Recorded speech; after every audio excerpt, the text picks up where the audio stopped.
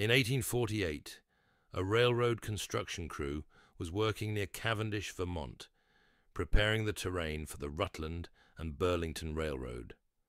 Among the team was Phineas Gage, a well-regarded foreman known for his efficiency and friendly demeanor.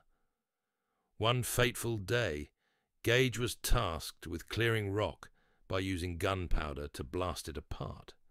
To prepare the charge, he packed gunpowder into a drilled hole, then added sand to tamp it down.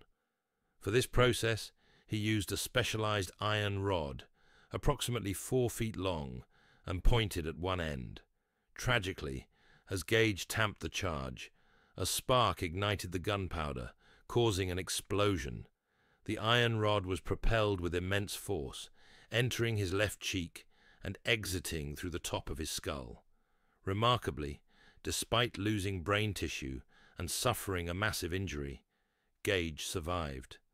In the months and years following the accident, Gage's physical recovery was astounding. However, those who knew him noticed profound changes in his behavior. Once known for his friendly and reliable nature, Gage became irritable, impulsive, and less socially adaptable. This transformation highlighted the connection between brain trauma and personality, making his case a groundbreaking example in the field of neuroscience.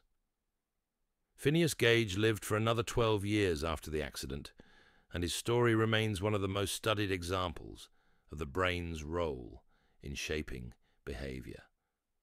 His experience not only demonstrated the resilience of the human body, but also opened new doors for understanding the brain's functions.